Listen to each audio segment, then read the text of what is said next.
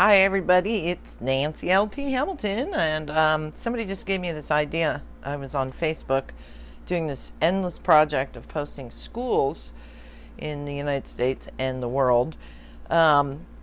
Anyway, I needed a break, so I thought, hey, I haven't made a little video in a while. I'll do one. So anyway, this is it.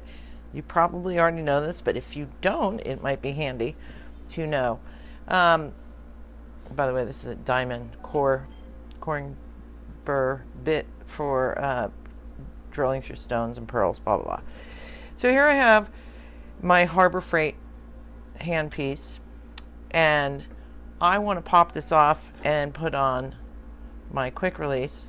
And if you don't know what a quick release is, that's the quick release.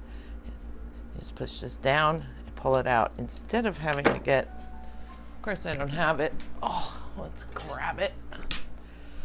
This, yours probably won't look like this. I stuck this in a handle, but this is a chuck key, and it goes in. Well, it might be nice if you could see it. That little hole there, and then so those little teeth go in there. And so this turns. You have to turn it to let the thing out, and then you got to put it in and turn it back down again. So it's a pain in the tush. So if you want to be a handpiece like this, quick change, you need to know how to switch it out. You also might want to someday buy a hammer handpiece, wolf belt sander, jump ring cutter, mat, a whole bunch of different mat tools for wax working. So good thing to know how to do. So you just grab it, and you just grab the cable and pull like that. See that little doodah right there? That thing needs to fit in, and if you could see, which I doubt you, let's pull this light right down in here. See it down in there? There's a little slot down in the interior side there. So what you do, instead of trying to futz around trying to figure out where that is you step on your gas pedal like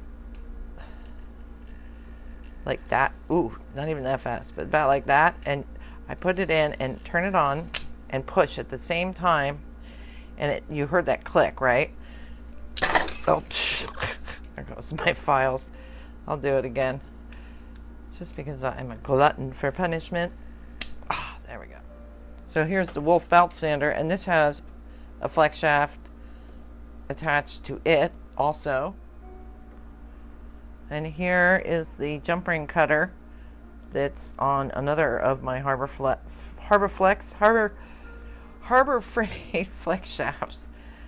So there's tons of tools that you can use with it, and it's really easy to change them out. So that's the end of this. Ciao.